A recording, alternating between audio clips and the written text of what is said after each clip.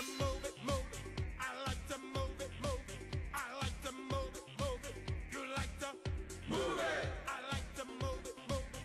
I like to move it, move it. I like to move it, move it. Woman, you're nice, sweet, fantastic. Big ship on the ocean, that a big Titanic. Woman, you're nice, sweet, high energetic. Big ship on the ocean, that a big Titanic. Move it.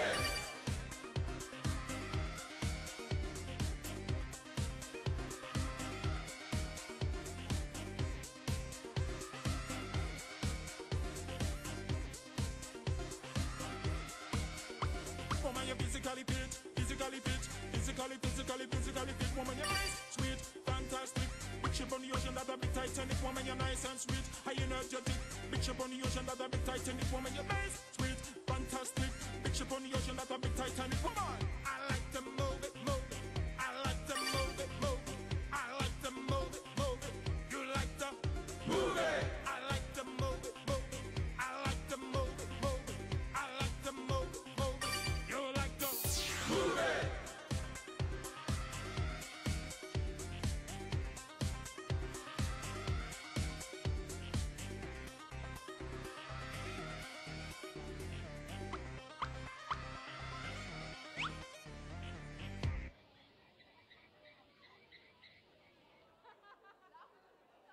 If you have an hour this week, you can learn 100 songs on the piano by learning just 4 chords.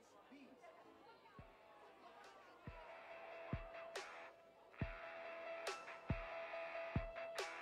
Hallelujah, let me hear you, hallelujah. If you feel it too, let me hear you, hallelujah. We could have a hoop with a hallelujah. Hallelujah, let me hear you, hallelujah. Jesus, you're the only savior. You universe creator.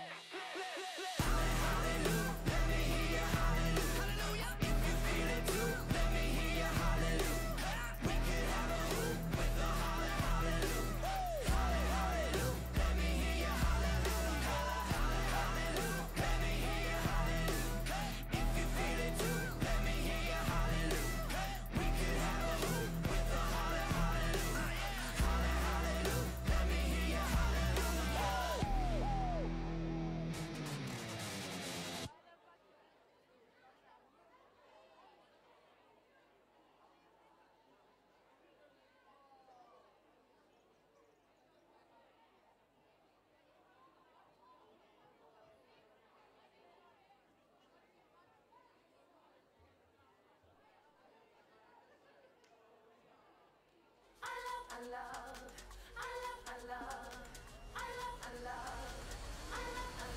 love my church, it is my family. I love my church, it is my family. I love my church, it is my family. I love my church, it is my family.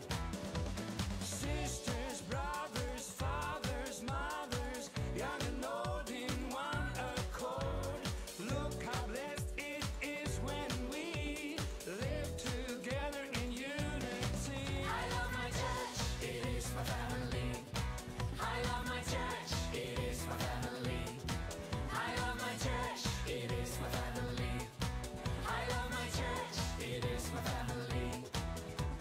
Cultures, nations, generations, colors, backgrounds, everyone is included. We are one, all united in the Son. I love my church, it is my family.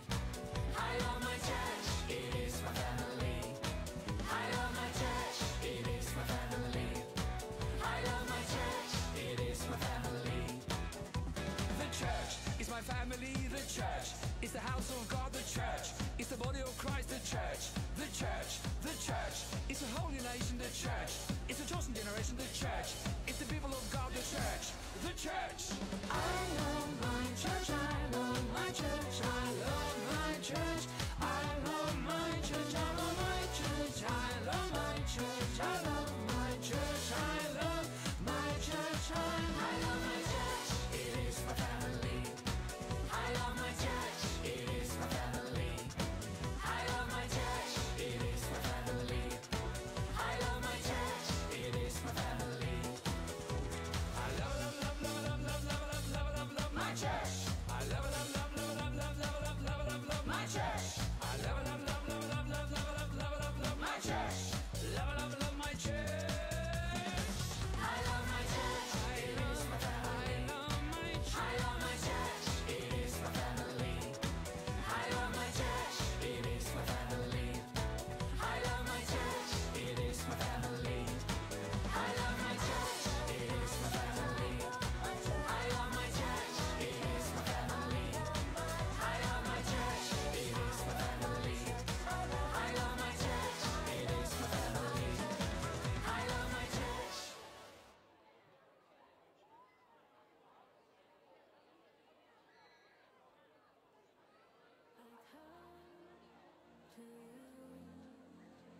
With a grateful heart for the things you've done, I come to you, giving all my praise for this day you've made. You're amazing, forever reigning, my God. There's no one like you, none beside you, my God. Everywhere I go, I will lift your name.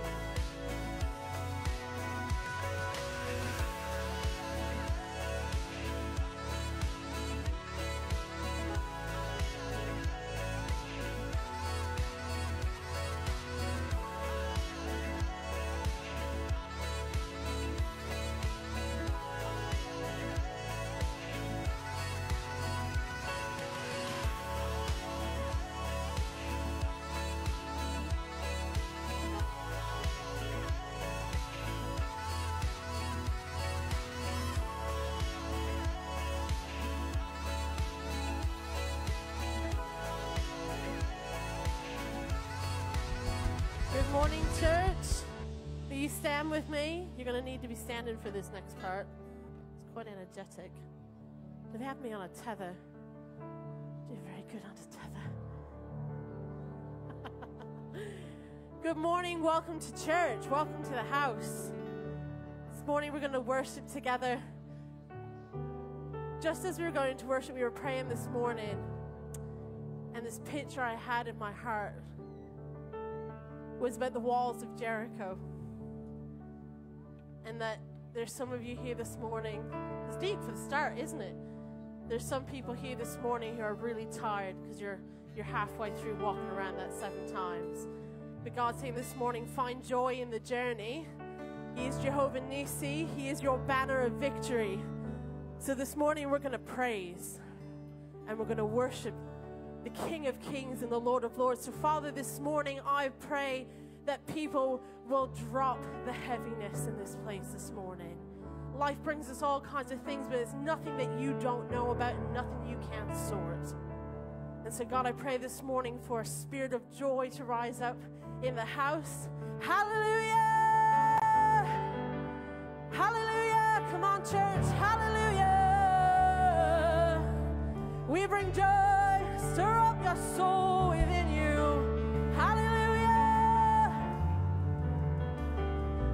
Hallelujah! And God, we pray for your blessing in this place as we give you our offering this morning. In the mighty name of Jesus. Amen. Now, youth, you can come join me across the front here. Don't let Danny and Naomi get in the way.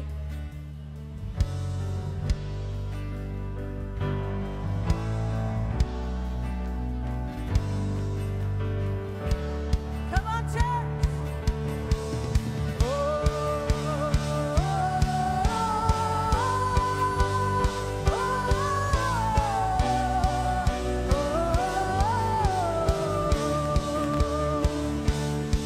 There's a song that stirs the spirit, and it calls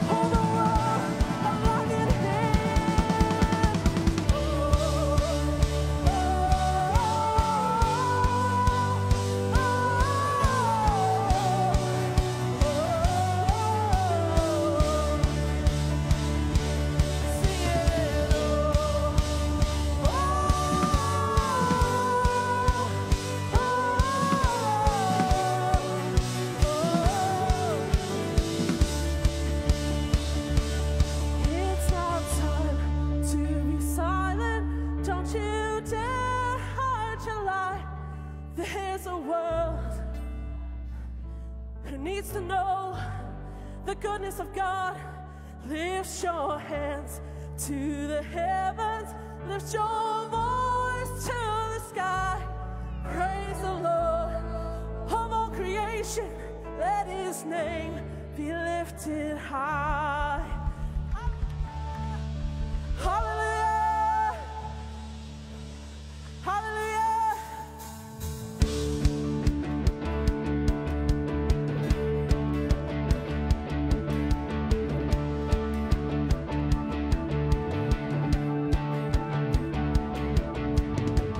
Do you see what I see?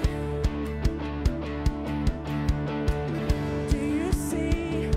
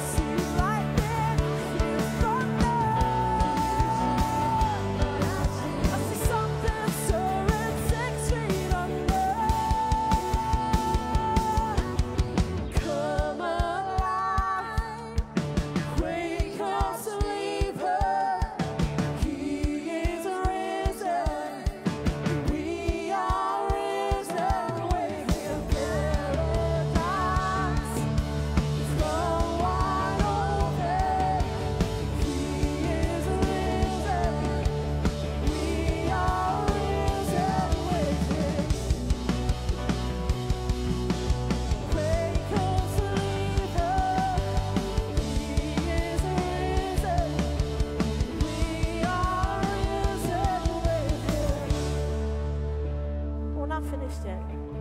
Don't finish.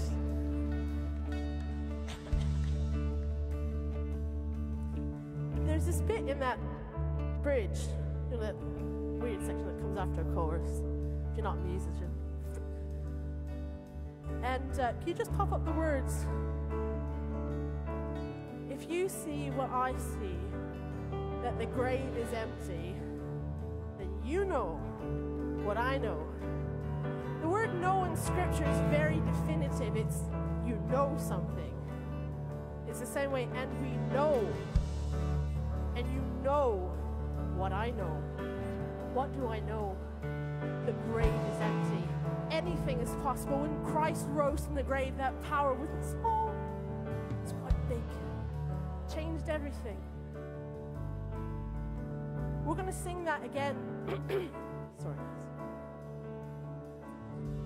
Because I think you need to know what I know. That the grave is empty. That the grave is empty. The dead can come back to life. Lazarus came out. If you see what I see, that the grave is empty, then you know what I know. Anything is possible if you see what I see. That the grave, come on church, then you know with confidence in your soul, anything is possible if you see what I see.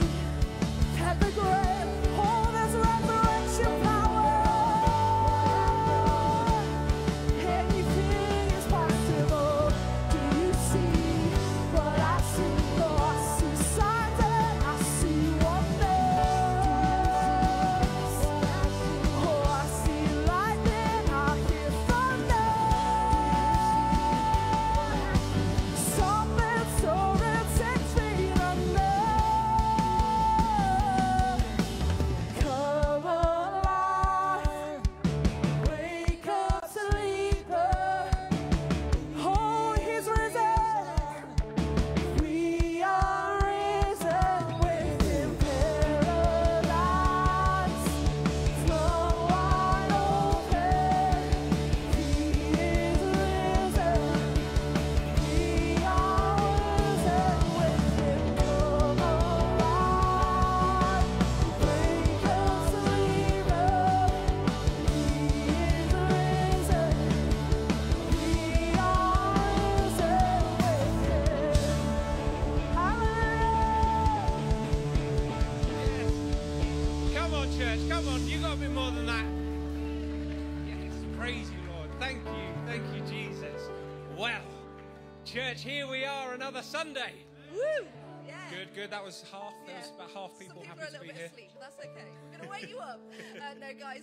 It is time for the Life Kids to go out. So, kids, you've got church upstairs. We want to give them a high five as they leave if you want. Let's give them a round of applause, shall we, as they leave. Can we make it a little groovy? A little bit groovy. We love that our kids have an awesome thing to go to. Guys, if you're new today, hello, it is good to meet you. We hope you've met some people around the room, and if you haven't, please do say hello to someone and connect with someone. So yeah, we want to welcome you if you're new. And church, it is so good to see you today. Why don't you turn around 30 seconds, say hello to someone. Give someone a handshake, a hug, a high five, something like that. Coming round. Amazing.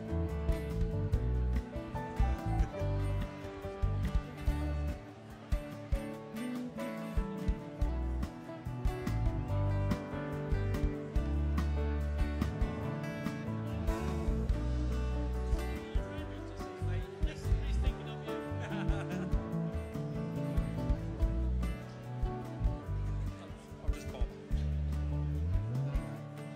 Amazing. Amazing. Got some dancers in the room. I like it. Groove into the groove. Amazing. Amazing. Got some dancers in the room. I like it. Groove into the groove. Amazing. Amazing. Got some dancers in the room. I like it. Groove into the groove. Amazing. Got some dancers in the room. I like it. Groove into the groove. Come and take your seats, guys. Okay, you rowdy lot. Let's take a seat. Okay, so we've got an exciting bit now, haven't we, Gemma? We have. Very Because exciting. we've got an amazing man coming up here to give us a little update Yeah. of some amazing stuff that's been going on. Where is Mr. Jim Morris? Right there there. he is. Come on, Jim. Give him a round massive of applause. He's been to Ukraine and back, so we're going to let him share everything that's happened, everything that has gone on. Thank you. Actually, it's great to be back, and you know, we have an amazing God, and the interesting thing is you are an amazing church, because you know, we took a van and a minibus this time, and we absolutely crowded it with goods to bless Daniel, to bless the hospital, to bless the army. And you know, the thing about it, I had a message from Daniel last night because they started to unload the van and the minibus, and he said he was absolutely amazed how much stock this church and the people who had donated had given to Ukraine. And you know, we had an interesting time because when we got to the ferry company had given us the wrong paperwork, so they wouldn't let the large van on the ferry. So we had to chase around to get to the Channel Tunnel. Unfortunately, we were able to get on there. Then we had to try and catch the minibus that was in front of us. And then the next thing that happened, just as we're catching up to the minibus, then the minibus had a blowout on its tire. But God was in charge because the minibus went between two trucks and came to stop on a lay-by where you can actually park cars and vans. And, you know, God is amazing. And I want to encourage you because every time I leave for Ukraine, I think about all the people that are praying for us in this church. And I know that prayers were being answered because all the way we were protected. The weather was atrocious. From Germany all the way through, I forgot where I was. But anyway, wherever we were, it rained. And then at the border, instead of a few hours, it took nearly 6 hours. But, you know, God is good. We got all the way down to Margaret. Oh, shouldn't have said that. We got all the way down to Pastor Daniel. And, you know, to see the excitement on the church. They actually changed their service. Can you imagine Pastor Danny doing this to you, saying, sorry, there's no service on a Sunday. Please come back tomorrow at 3 o'clock. That's what they did. That's what they did. Because they wanted to see and celebrate with us. And, you know, I just want to thank you. I want to thank you for everyone who donated, whether it was finance, whether it was medical supplies. Or we had so many blankets and sleeping bags that were going to the army. It was unbelievable. I really believe we were carrying roughly between the two vans, roughly about £160,000 worth of stock. If we had to buy it, you know, all the donations that came in, we stuffed the van as tight as we could. And I want to give you an example of who you're looking at. 1,000 people turned up yesterday at Pastor Daniel's church. 1,000 people for food and help. That's just one church. Pastor Vladimir, we were able to give $1,000 to each church that we support for them to help.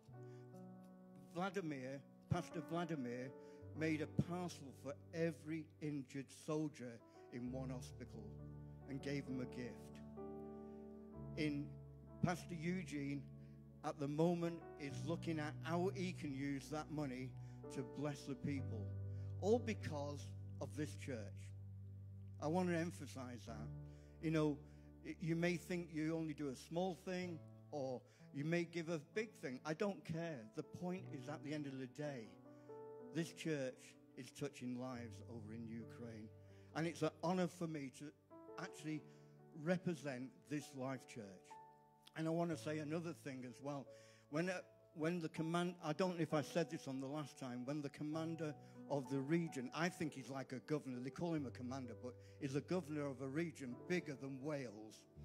And he called me into his office, and I said, I feel that we're doing such a small thing for Ukraine. And he turned around and said, if everyone did a small thing and we piled it together, it would make a mountain. And I want to encourage you. Sometimes it feels like we're only doing small things. It could be 2 packets of paracetamol. It could be 2 packets of bandages. But as we put it together, it makes a mountain. And I want to encourage you today, all because of you, we are touching hundreds of people. 1,000 people, look at it, came for help the other day. Because now they've designated Pastor Daniel for Samaritan's Purse food distribution for the area. 1 hour after our team left, the bombing started again. And Daniel sent me a message last night. He said, Jim, I know God's in you because you left before the bombing started. And sometimes I wish I was there when the bombing started, because it's no use saying hello, how are you, goodbye. We represent God. We represent Jesus Christ in everything we do.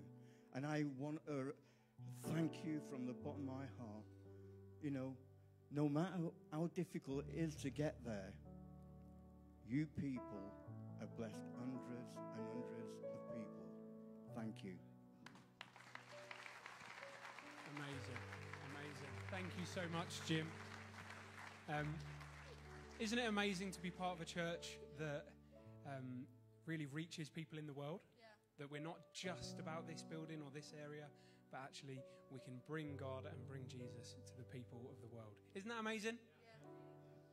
Yeah, guys, why don't we stand? I'd love for us to pray into Ukraine and all that has gone out there. But we are going to, into the next song, we're going to give our tithes and offerings. If you're new here, don't feel obliged to do that. But if you are part of the church, I really want to encourage you that this is an offering back to God. But guys, let's reach out our hands and just pray that God is going to do above and beyond the resources. Lord, we thank you for Jim and the team. Lord, we thank you for this church, and we thank you for who you are. We thank you that you have given this church the opportunity to bless the world, Lord God. And we just pray right now that in Ukraine, where the resources and supplies are going, Lord, we pray that you are just going to bless more and more people, Lord, that they're going to go way further than we can ever imagine, Lord. We thank you that it is blessing churches, and we pray for those pastors that are out there, Lord. We pray for protection over them, Lord Jesus. We pray for wisdom. We pray that you will just go before them and that they will be able to walk behind you and know what to do with that money and where to put it, Lord God. So yeah, we thank you for who you are, and we just pray that your hand is on them in Jesus' mighty name. Amen.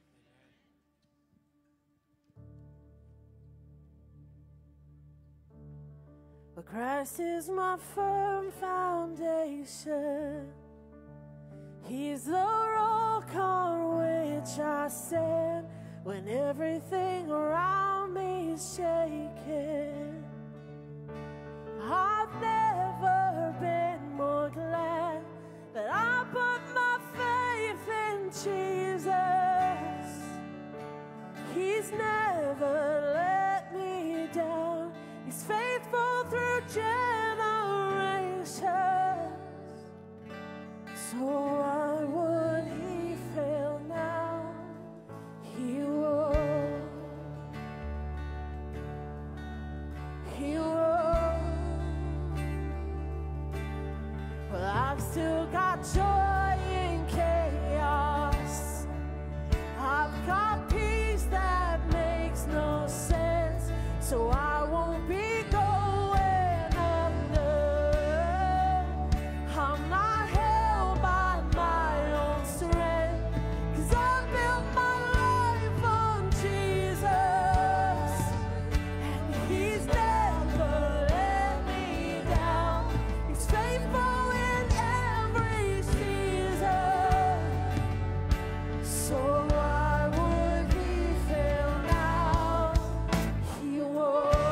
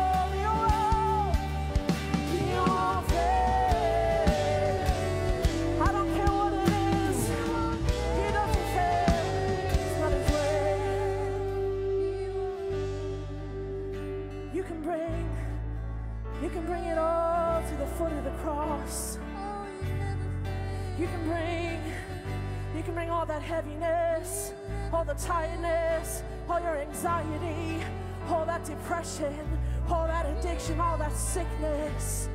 Nothing's too big for him. Nothing's too big for him.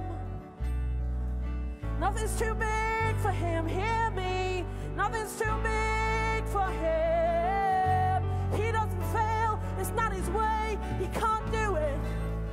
He can't do it. It's not his way. He always shows up. 'Cause the rain came, the wind blew, but my house was built on you. I'm safe with you. I'm gonna stir up my soul within me. The rain came, the wind blew, but my house, I built it on the rock, not on the sand. And I'm safe with you. I've already made it through in your name. The rain came. Bring it on, enemy. Show me your worst, but my God is bigger.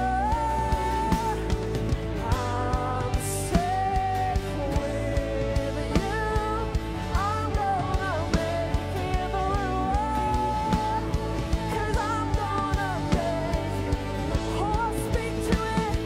'Cause I'm standing strong on you. I'm gonna make it through.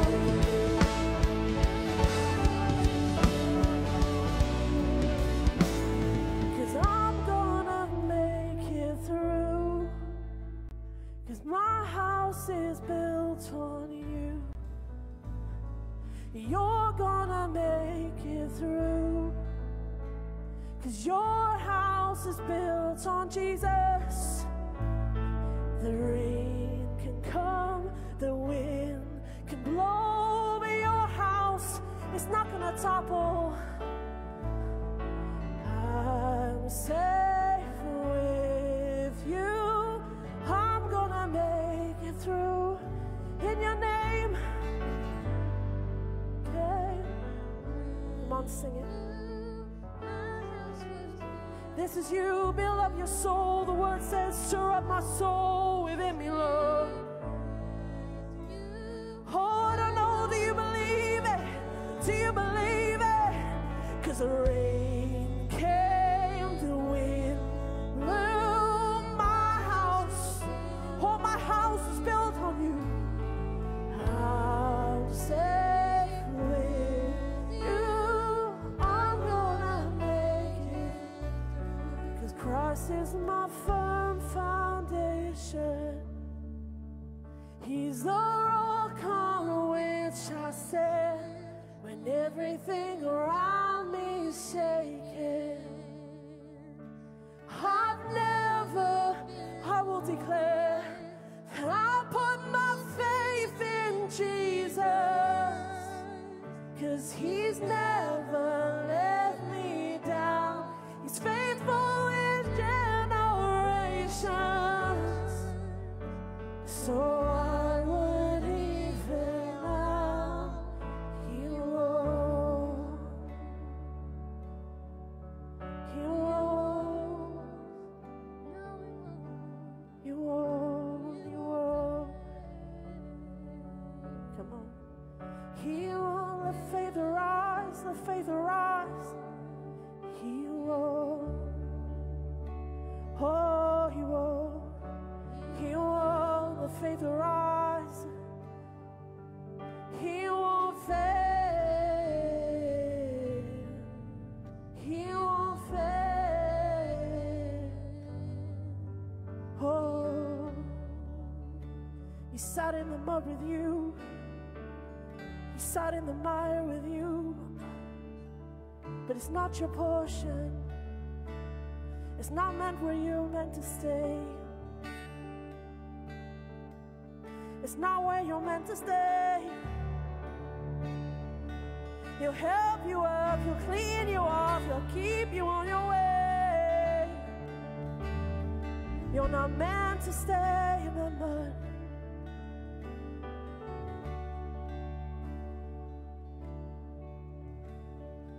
There's something powerful about the name of Jesus. In Scripture, there is so many times there's this call on the name of the Lord.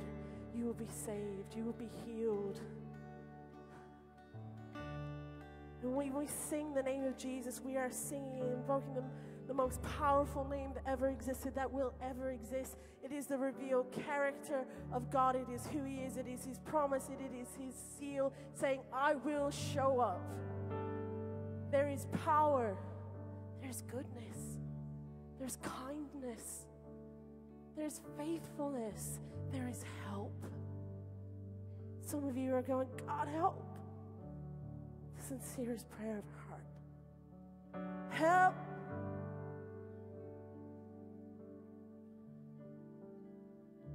You were the Word at the beginning, one with God the Lord Most High. You've hidden glory in creation, now revealed in you are Christ. What a beautiful name it is. What a beautiful name it is. The name of Jesus Christ, my King. What a beautiful name it is.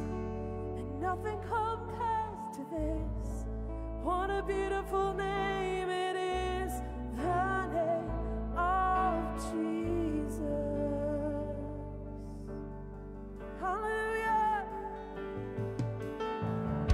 You didn't want heaven without us. So Jesus, you brought heaven down. Oh, my sin was great. Oh, your love was greater. Oh, what could separate us now? What a wonderful name it is. What a wonderful name it is.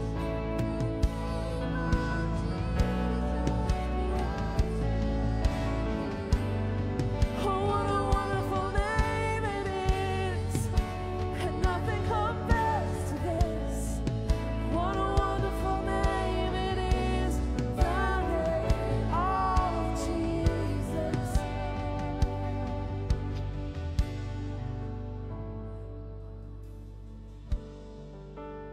Oh, we love your name. Oh, we love your name.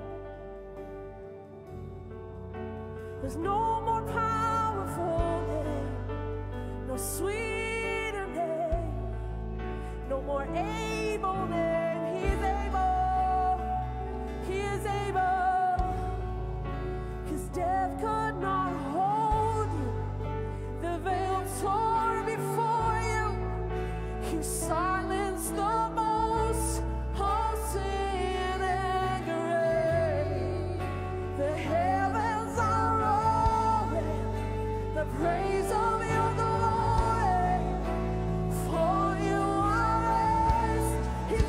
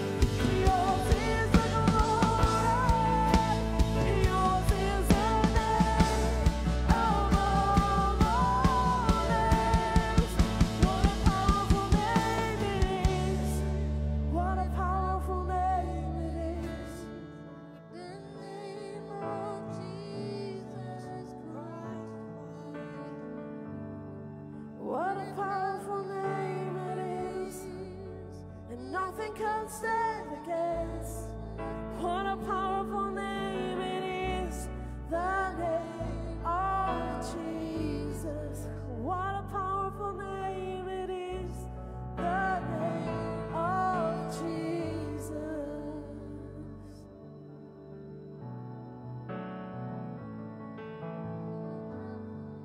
What a powerful name it is, the name of Jesus. What a wonderful name it is, the name of Jesus. What a beautiful name it is, the name of Jesus. Hallelujah. Hallelujah. Come on, church, just a little longer. Why don't we linger around that name that is above every other name, the name of Jesus. Just worship the name of Jesus where you are. Magnify the name of Jesus. Utter the name of Jesus. Come on, church, let's not go quiet or silent or stagnant, but let's worship and revere and honor and lift high the name of Jesus. Just say it over and over again. Jesus, Jesus, Jesus, Jesus.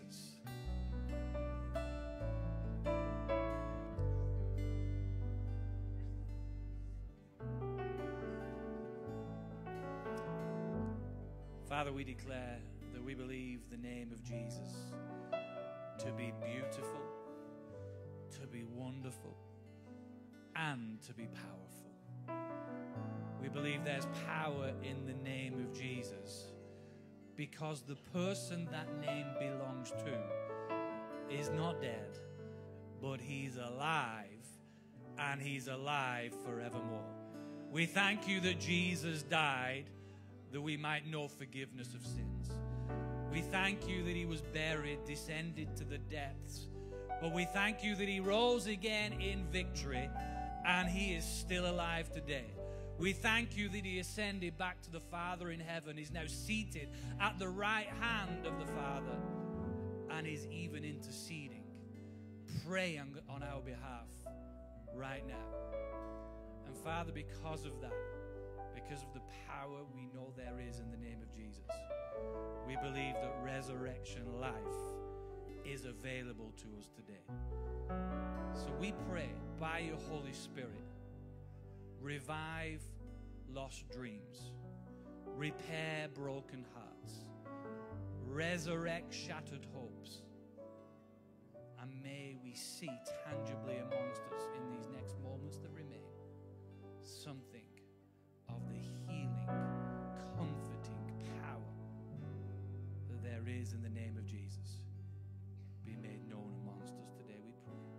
In Jesus' precious and powerful name, all God's people said. All God's people said. Amen, amen. It's good to see you today. Good to have you watching in online. If you're watching online, before you sit down, whoa. Before you sit down, turn to the person on your right and say, you're looking good today. You're looking good. Turn to the person on your left and say, definitely you look better than last week. You look better than you did last week.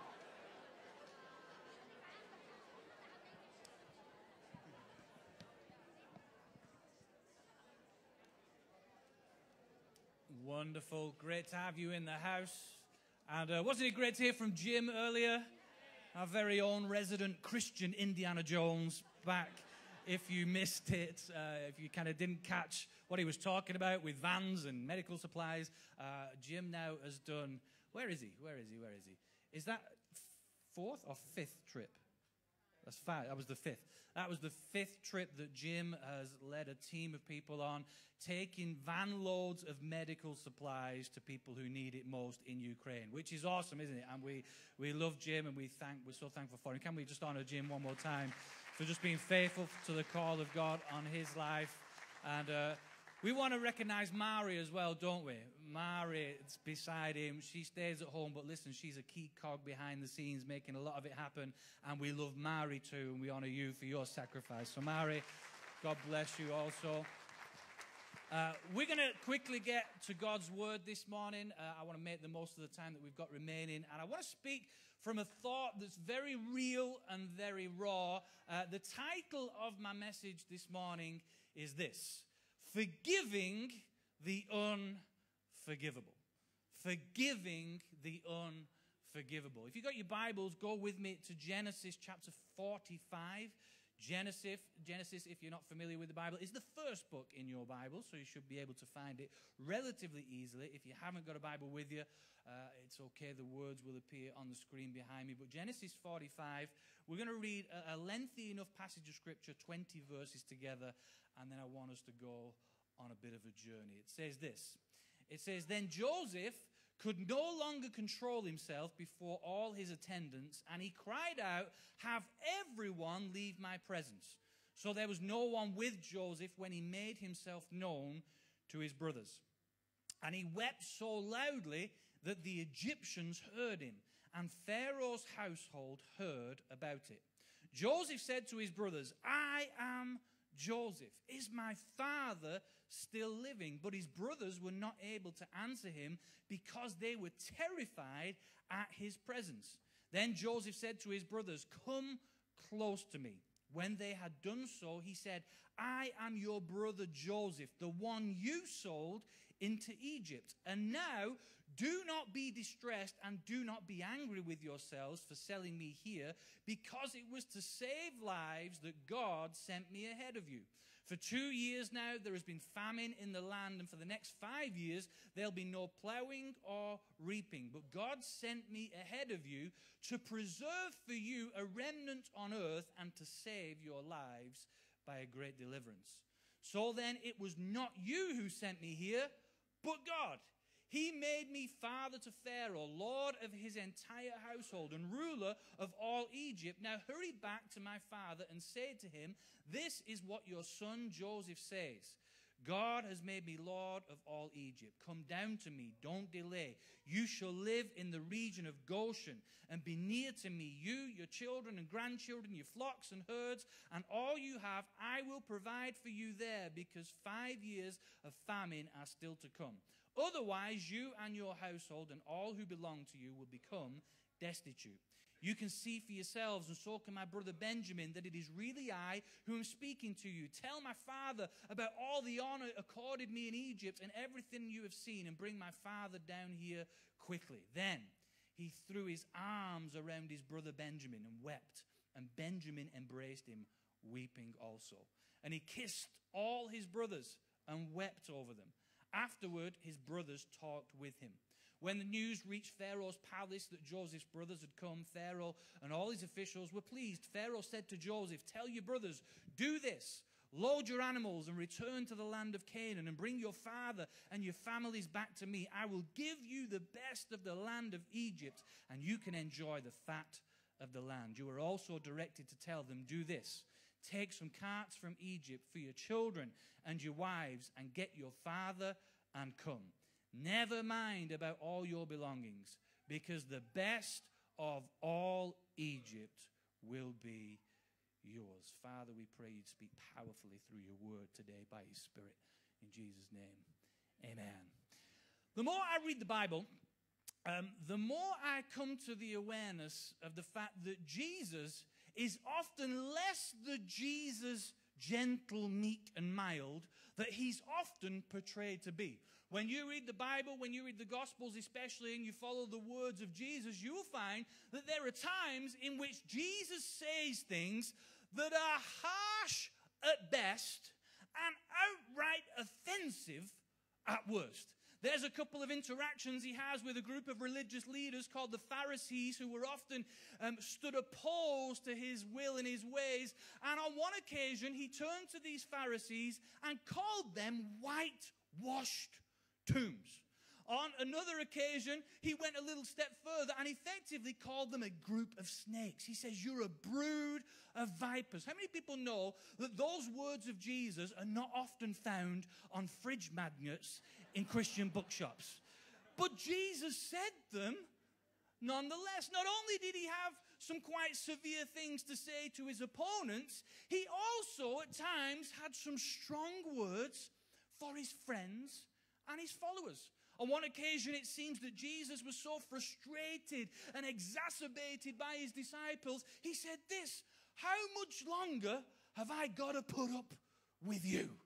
I can empathize at times with Jesus. I'm not going to lie. There's times where you go, "How much?" I'm kidding. I love you dearly.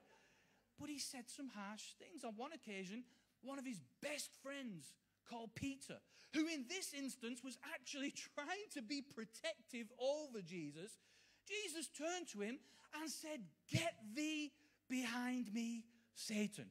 He effectively calls him the devil incarnate.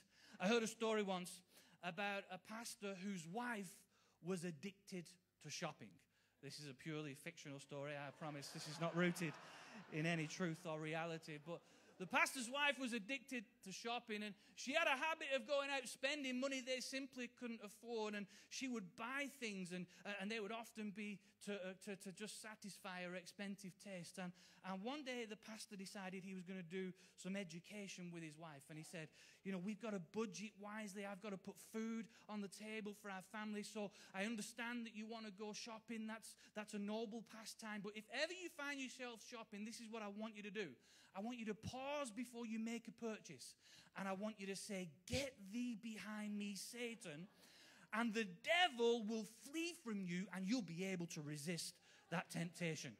The next time the pastor's wife went out shopping, and she saw a dress that she just couldn't take her eyes off, and it was expensive, and she purchased it. She went home, and understandably, the pastor was furious. He said, "I thought we talked about this. I told you, if ever you feel tempted, say, 'Get thee behind me, Satan.'" And his wife said, "I did." And he said, "It looks good from the back as well, so I bought it." Purely fictitious, I promise. But the truth is, Jesus, at times, had some harsh words to say that were difficult to palate.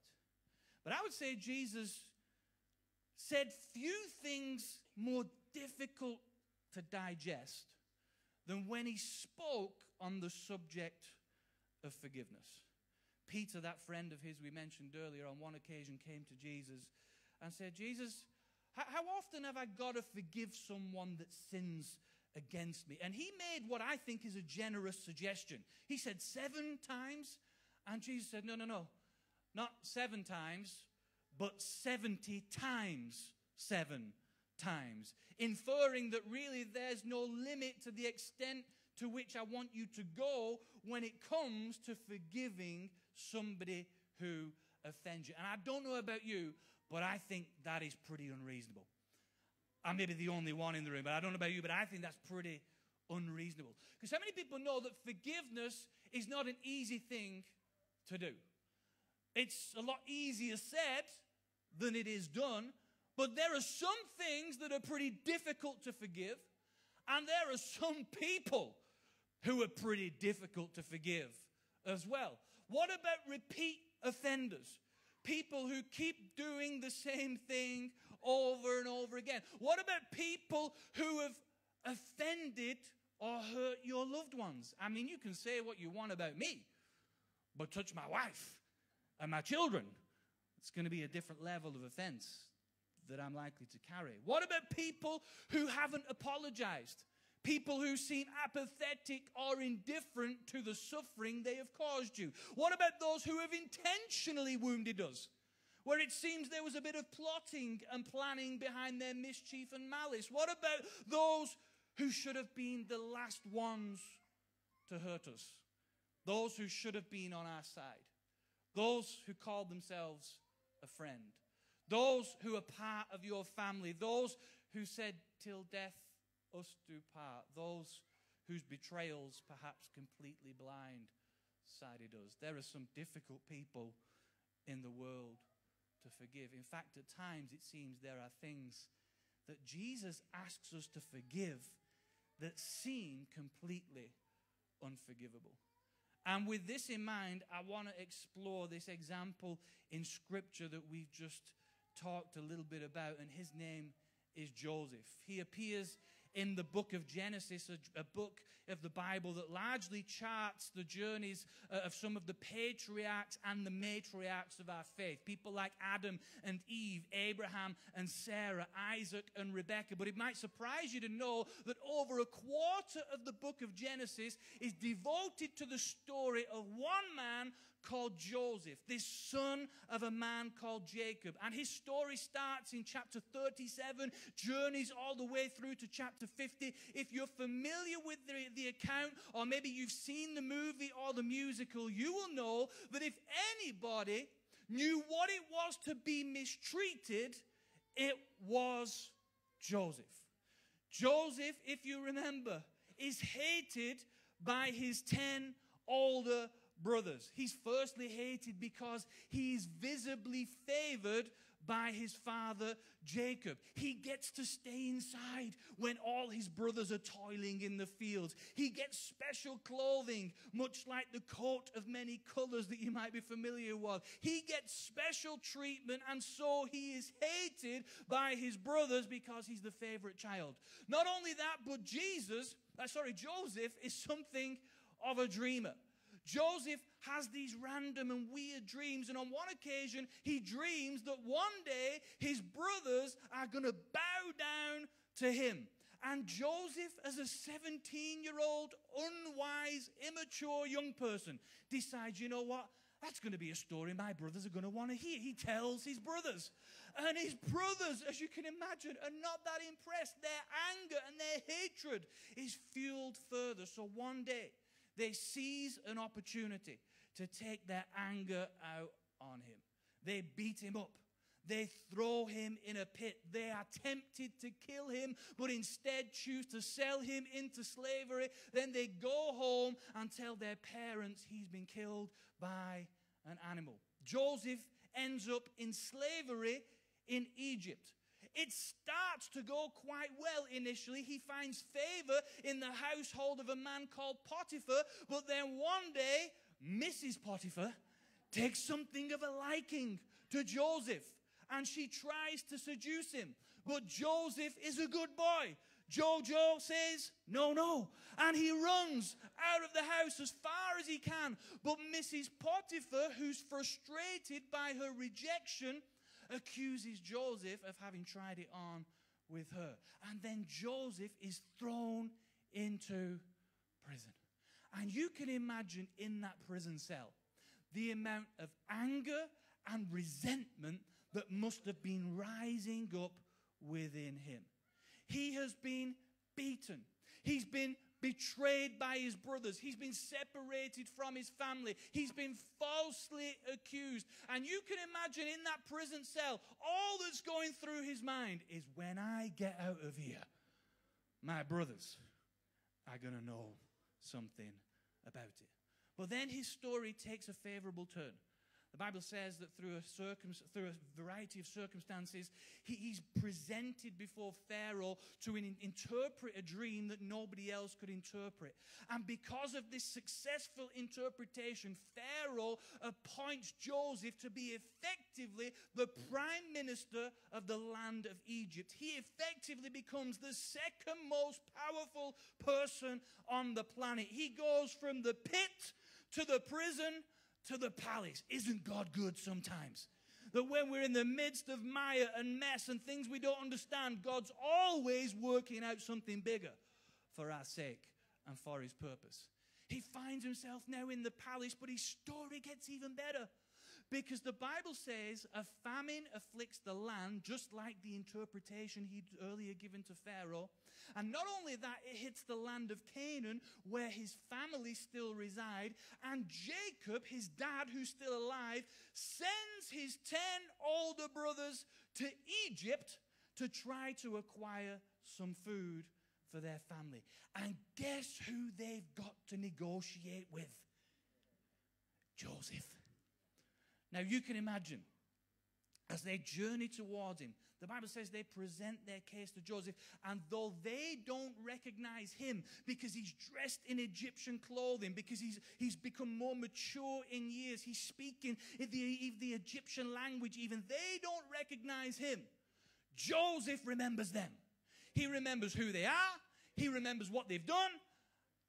And if I were Joseph, I'd be rubbing my hands, thinking now revenge is a dish best served cold.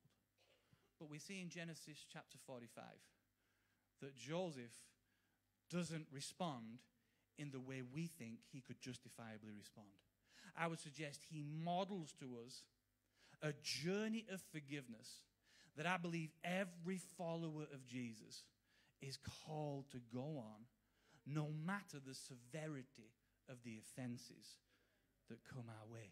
He reveals himself to his brothers in Genesis 45. He says, I know who you are. I know what you've done. He weeps in their presence. He makes it plain to them the pain that they have caused him. And let me tell you this, forgiveness is not ignoring the truth. Forgiveness is not suppressing the reality of the pain that you've gone through. Forgiveness is not justifying it or excusing it. There is a space and a sphere to face up to the reality of what you have been through. So forgiveness is not just dismissing or disregarding. But there are 4 things I believe that Joseph does that I think we've got to do if we're going to truly honor the commands of Jesus and be a people who are not only forgiven ourselves, but learn to forgive others in return. And I know it's quiet in here this morning because we don't like the idea of forgiving the unforgivable. But we're going to go there nonetheless. Can I tell you the first thing that Joseph does that I think we've got to learn when it comes to forgiveness? The first thing is this, is that forgiveness chooses not to recall or repeat their offense to other people. Let me say that again. Forgiveness chooses not to recall or repeat their offense to other people. Notice in the passage we read, when Joseph gets ready to confront his brothers and reveal who he is, the Bible says he tells everybody to leave except his brothers. Joseph decides that this is going to be a private matter between him and his brothers. He chooses not to share their offense with other people around. And I would suggest that the first sign of true forgiveness in our lives is when we choose not to repeat or recall other people's offenses to the people around us. Now listen to what I'm not saying this morning. I am not talking about issues pertaining to safeguarding. Do not hear what I am not saying in this moment. If you are being or have been physically, sexually, emotionally exploited or abused, you absolutely need to share that with someone who can potentially come alongside you and help you in that scenario. So let me make an important distinction there. But what I am talking about are things that fall outside of those very serious parameters, but nonetheless still hurt, are real, are painful, and need to be processed. There are some things, I believe, biblically, need to be processed between just you and the person or the people who have offended you or have hurt you. Let me say that again. There are some things that need to be just processed between you and the person or the people who have offended you. Because let me tell you what we like to do whenever we're hurt, offended, prone to harbor unforgiveness. We talk to everybody else about it, bar the person we should go to in the first place. Matthew 18, Jesus makes it very clear. You've got to go to the person that has offended you. That's got to be your first port of call. Oh, well, I just want to get some people praying about it. No, you don't.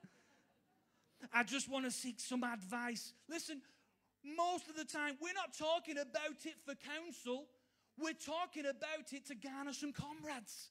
Because we don't like people liking the people that we don't like. So what we want to do is get people on our side, hear our story, when the biblical response is to go to the person and process that pain with them privately. This is what Joseph does. At the moment, we are journeying through the marriage course here at church on Sunday evenings. And when I say we are journeying through, I mean we are journeying through. And we've had 3 sessions so far. Let's just say I am 3-0 down on the other side of those sessions. I've got some faults and some flaws that have been brought to my attention through this process, shall we say. But the truth is, what we're doing with forums like that is creating space to journey through things privately. Because if you're married, you'll know this, that one of the worst things you can do if you're irritated or frustrated with your spouse is tell your parents. Because your parents, their in-laws, are going to harbor that far longer than you ever would. They're going to carry it even longer than you'll carry it. Why? Because they love you and they care for you. And you might want to move on. You might want to move forward. But if you've told too many people, they're going to keep bringing it back to your attention. And I think Joseph realizes and recognizes this. He shields the news from Pharaoh, because Pharaoh, who has been good to Joseph, who cares for Joseph, if Pharaoh gets wind of what Joseph's brothers did, he's not going to let it lie. He's going to wipe them off the face of the earth. And Joseph, in his wisdom, knows that in order to move towards a place of true forgiveness, I've not got to recall or repeat this offense to others, but I've got to process this privately in a way that I believe is both biblical and beneficial for all. Forgiveness chooses not to repeat or recall people's offenses to others. You're quiet this morning. You're only going to get quieter because number 2 is this. Is forgiveness also chooses not to seek revenge or resent their blessings. Forgiveness chooses not to seek revenge or resent their blessings. Joseph, at this point, is the second most powerful man on the planet. Imagine what he could have done to his brothers.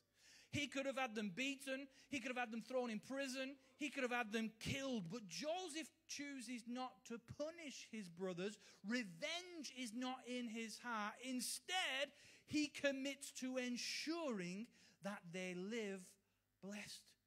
He says, hey, don't be alarmed. Don't be distressed. I want you to enjoy the fat of the land of Egypt. I've got things in your future that are going to be a blessing to you. How many people know that that is countercultural and opposite to our human intuition and inclination? I need us to understand this, that you cannot forgive as long as you are still trying to hurt the people who hurt you. Oh, let me say that again. You cannot forgive as long as you are still trying to hurt the people who hurt you. Now, that's a word because we all know that hurt people hurt people. That's the inevitable response. But we've got to remember and we've got to realize that revenge does not heal our hurt. Revenge will not change the person who hurt you. Revenge will not ease the pain of what's going on in your life.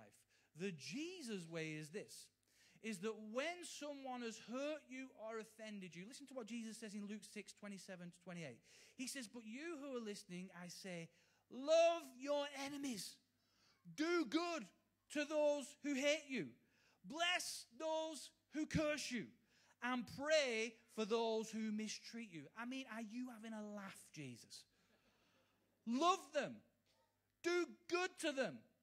Bless them. Pray for them. Are you kidding me, Jesus?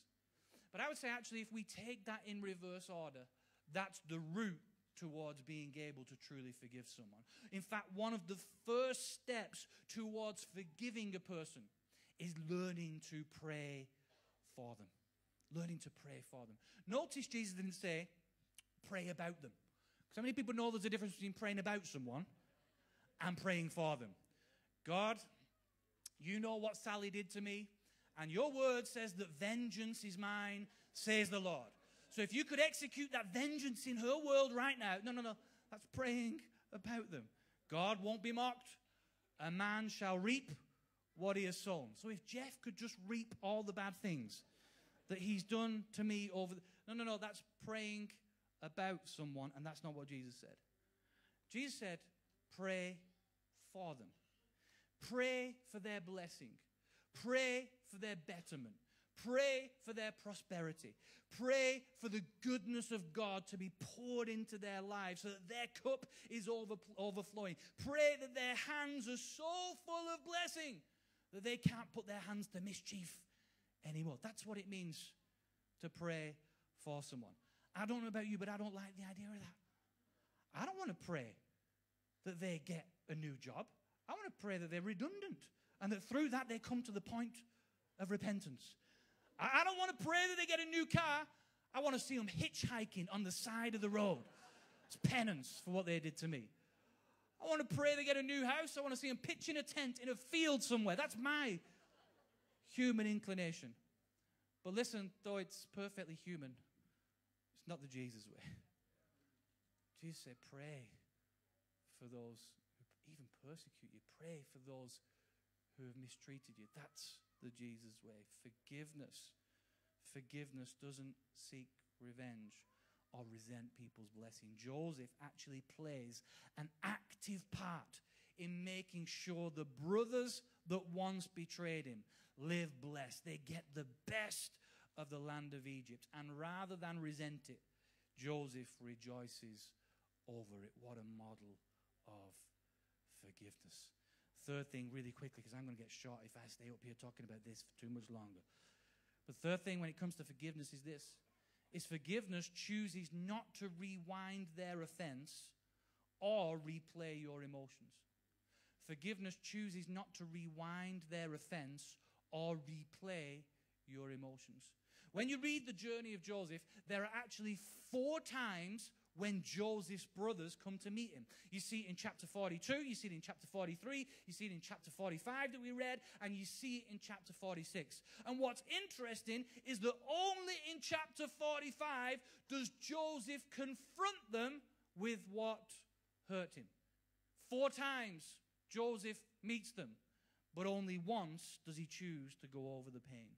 When they come back in chapter 46, he doesn't go over it again. He doesn't get it off his chest again. And I would suggest this, that forgiveness is only truly seen when you've got to interact with the person who's offended you all over again. What if they're still at church? What if they're still at work? It's in those moments when the evidence of how much we've truly forgiven will be on display. And here's what Joseph models to us. You don't need to keep rewinding their offense. You don't have to keep going over it and over it and over it again. There comes a moment where you make a decision to leave the offense alone and even give them some opportunity to change and grow on the other side of the prayers that you've been praying for them. We don't have to keep rewinding their offenses. And secondly, we don't have to replay our own emotions. When you see that one who hurt you again, it can bring up all the emotions all over again. We feel the hatred, we feel the bitterness, we feel the rage, we feel the anger. And whilst we can't control the emotions we feel, we can control how we respond to them. Let me say that again. You can't always control the emotions that you feel, but you can control the emotions and your response to them. We might struggle in our own strength, but the Bible says this: we've been given a spirit of power and of love and of self-control. We can control things through God's help. We can control our reactions and our responses. And I want to suggest the worst thing you can do is turn over your emotional well-being into the hands of someone who hurt or offended you. You can control that yourself. And sometimes there comes a point where you've got to choose to leave the offense alone. It's like picking over a wound that's trying to heal.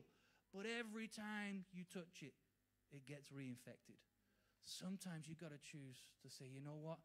I'm not going to rewind or replay that anymore. But I'm going to move on and move forward from it.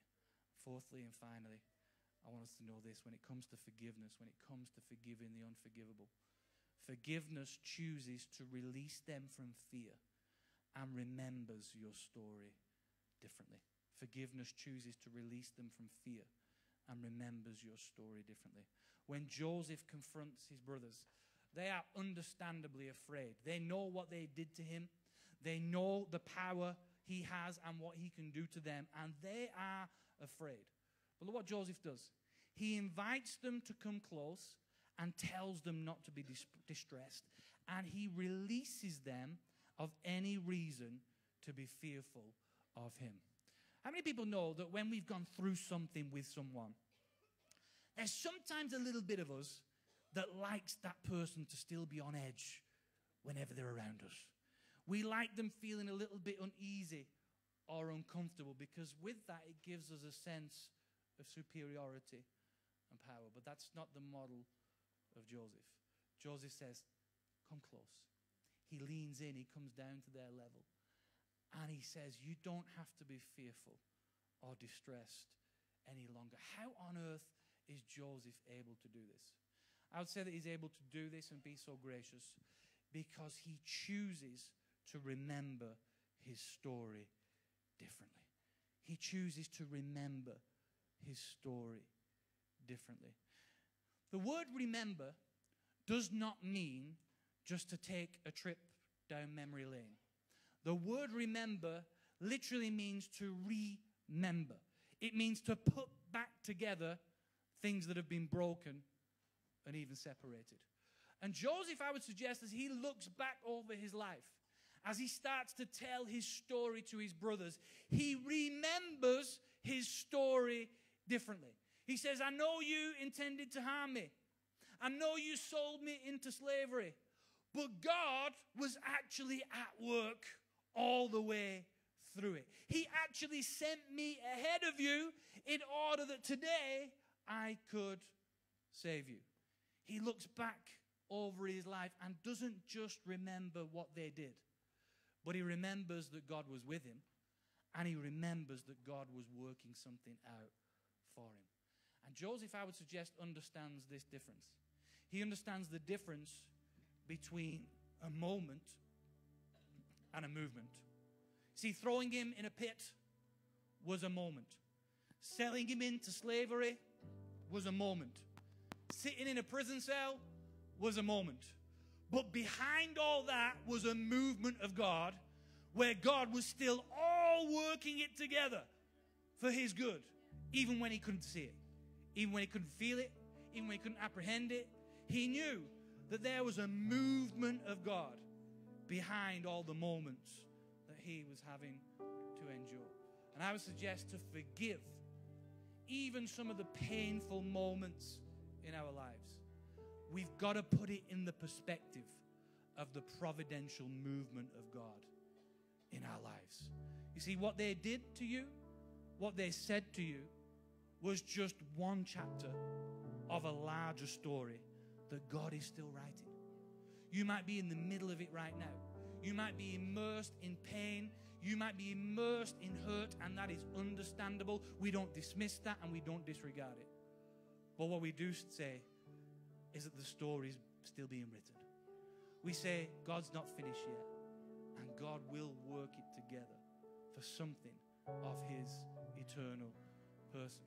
And sometimes what we got to do is we got to go into the pages of our story, and where we have put full stops at the end of statements that took place in our lives, we've got to put a comma, and we've got to insert two words, and those two words are but God.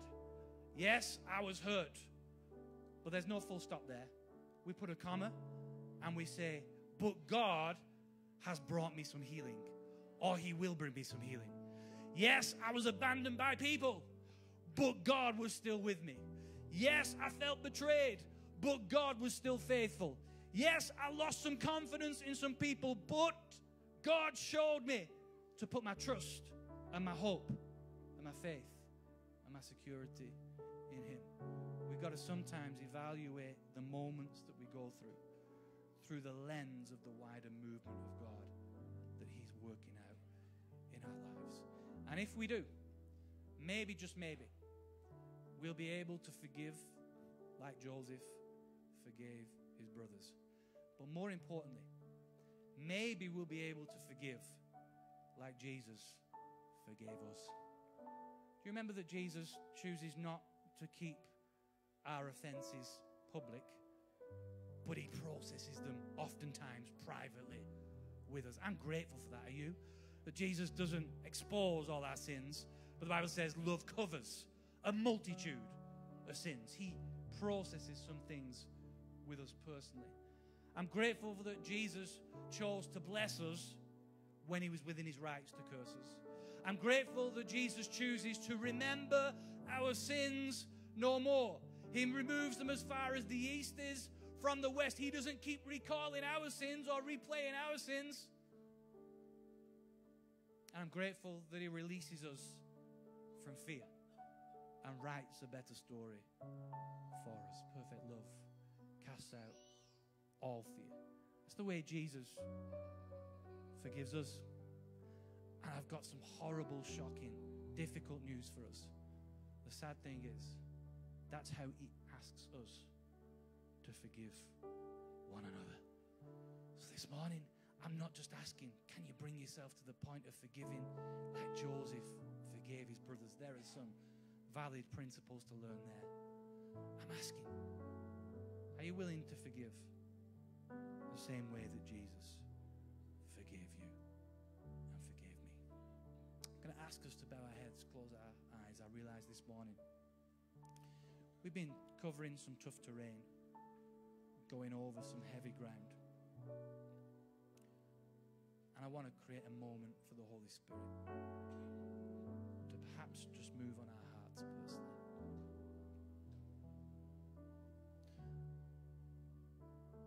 Wondering here this morning whether there are some people who know in their heart of hearts they're still harboring something of unforgiveness. Something that happened last week, last year, last decade, last generation. We don't need to put a time scale on this stuff.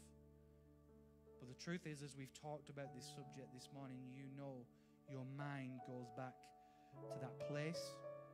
Your mind goes back to that person. Your mind goes back to that scenario. And if you are honest with yourself, and if more importantly you're honest with God, there's something of unforgiveness that still resides. I get it. It was wrong. It was unjust. It was unfair. It was uncalled for. But Jesus this morning is asking us to forgive. Not just for the sake of the offender, but he's asking us to forgive for the sake of the offended. There's freedom that comes when we release that person. There's freedom that comes when we release ourselves from constantly playing that thing over in our minds. And the truth is, we can't do it in our own strength. We need the power of the Holy Spirit. And that's what we're going to pray for this morning. If you're in here this morning and you know that you need some help to forgive, you don't want to be bound by unforgiveness, you don't want to be bitter and angry. It could have been someone so close to you, someone who should have known better, someone you trusted. But if that's you, all I want you to do is just slip up your hand so I can acknowledge it, include you in this prayer. If that's you, you know you're still grappling. I see your hands going up right across this place. Put your hand up. You're still harboring it. Maybe it's a parent, a spouse, a relative, colleague, friend. Thank you. Thank you for being honest. It's the first step, acknowledging the pain, acknowledging the reality of it. But right now we're going to stand together as a church family, all of us, and we're going to pray for the Holy Spirit to help us to live free from unforgiveness and even bring us to that point of being able to forgive what others would describe as being unforgivable. Come on, church, let's stand together. We're going to pray.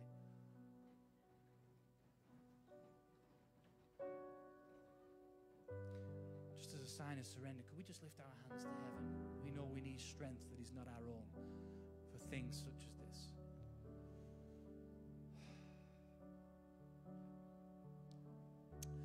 Father, we thank you that your word is necessary to us even when it doesn't sound all that nice. And Lord, we know that it is not easy to forgive. It's hard. It's difficult. Sometimes it seems impossible.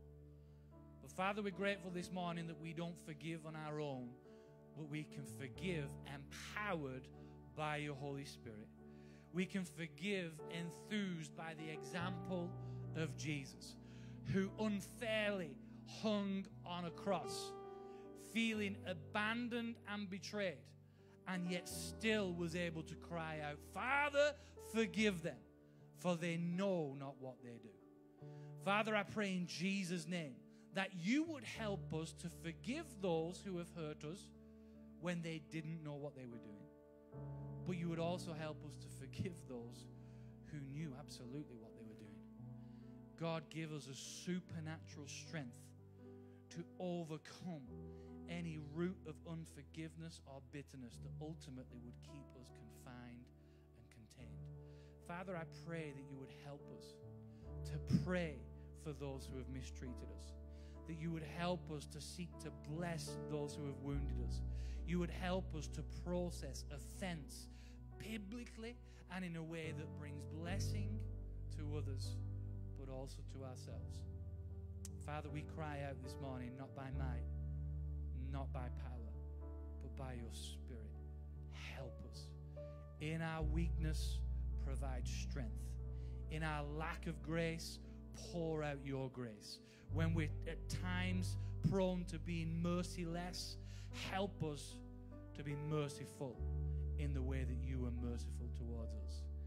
And help us by your Holy Spirit to get to the point of being able to choose. Lord, we know we might not always feel it, but help us to make deliberate decisions, not to stay where we are, but to move forward to a land of forgiveness that you have called us to reside in. We thank you for your help. We thank you for your grace. We thank you for your mercy. And right now we simply call on the name of Jesus afresh and say, Jesus, help us. Jesus, who knew what it was like to be mistreated. Jesus, who knew what it was like to suffer and go through sorrow and pain and anguish. Jesus, would you help us to overcome in this area the enemy would often seek to trap us in. In Jesus' precious and powerful name we pray. Amen. Amen. Let's stay standing as we worship together. I just want to speak the name of Jesus over every heart and every mind, 'cause I know there is peace within your presence. I speak Jesus.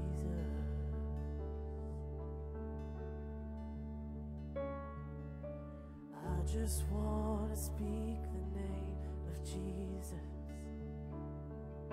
till every dark addiction starts to break, declaring there is hope and there is freedom. I speak Jesus.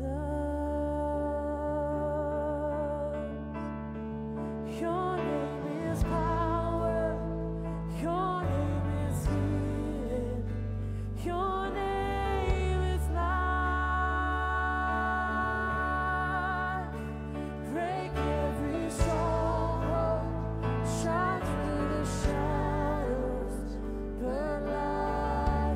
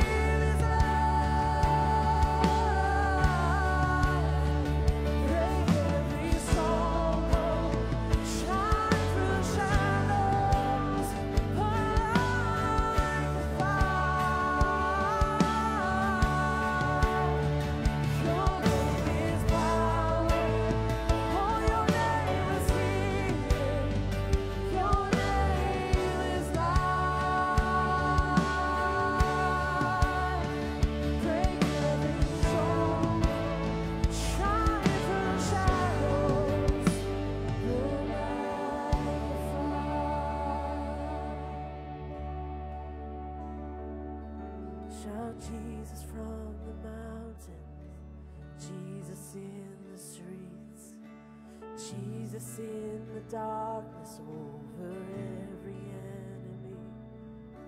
Jesus for my family, I speak the whole.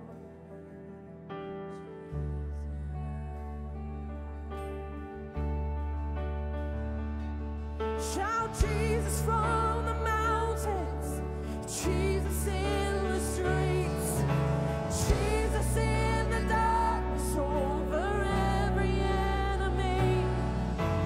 Jesus for my family, I speak the holy name. Jesus, I declare, shout Jesus from the mountains, Jesus in the over every enemy. Jesus for my family, I speak the holy name. Jesus, shout it from the mountains. Shout Jesus from the mountains. Who's standing between? Jesus in the darkness, oh the enemy has no place. Jesus for my family, I speak the holy name. Jesus for your name is power, your name is healing, oh your name is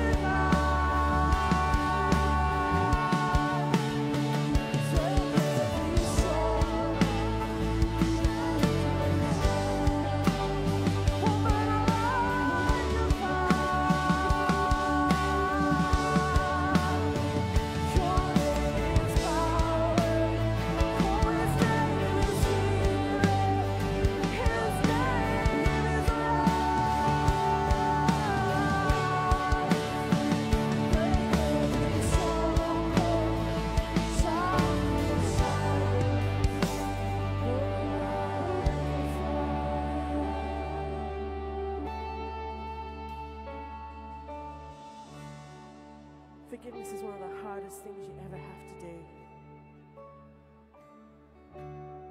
But God is moving in this space this morning.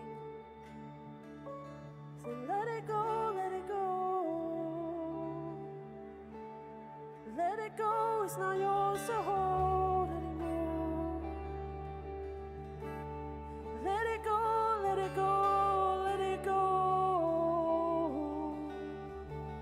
It's not yours anymore. Give it to me, says God.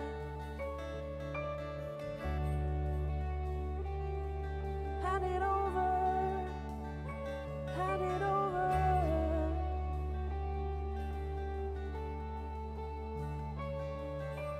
I just want to speak the name of Jesus over fear and all anxiety. To every soul held captive by depression, I speak Jesus.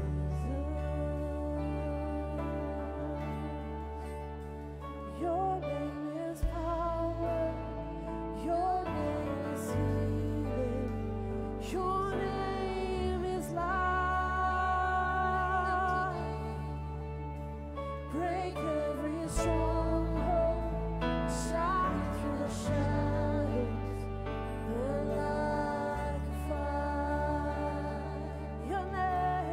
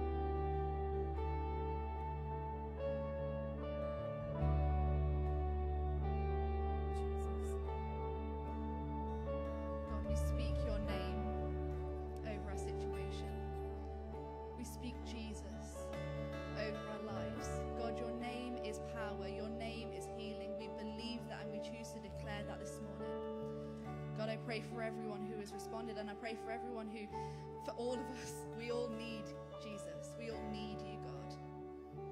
So we speak your name, Jesus, over the areas in our life where we need your help, over our unforgiveness, God. We need your help. We need your power. We need your healing every single day. God, we thank you for your name. We thank you for your powerful name. In Jesus' name. Amen. Amen. Well, what a challenging but inspiring word for me. So I hope it was for each of you, and actually hope that it changes our lives as we go on the back of this. We have got a few notices to share with you this morning, church, and then we're going to praise our way out, which we love to do. So awesome. Can we just thank Danny for that amazing word? Thank you so much, Danny, for that. So some notices for everyone. We have our shoebox appeal coming up, where we are able to bless people around the world with some Christmas gifts. If you want to get involved in that, there are some shoeboxes out there with Samaritan's Purse that you can take home and fill up with any gifts or things like that, and they need to be back. Those boxes need to be back by next Sunday. Yeah, next Sunday as well, we've got Remembrance Sunday, so please do be here for that. It's going to be a great Sunday. And guys, if you do want prayer for anything, or especially things that we've talked about this morning, we have always got this prayer area over here where people want to pray with you. We want to stand with you. So please do make your way over there, and we'll have people to pray with you. So come and join us.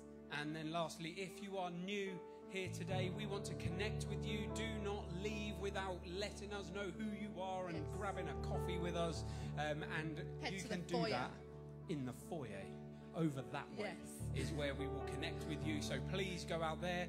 But as Gemma said, we are going to go out with some praise. We are not yet done, so stay standing. Can I pray for your week? Lovely.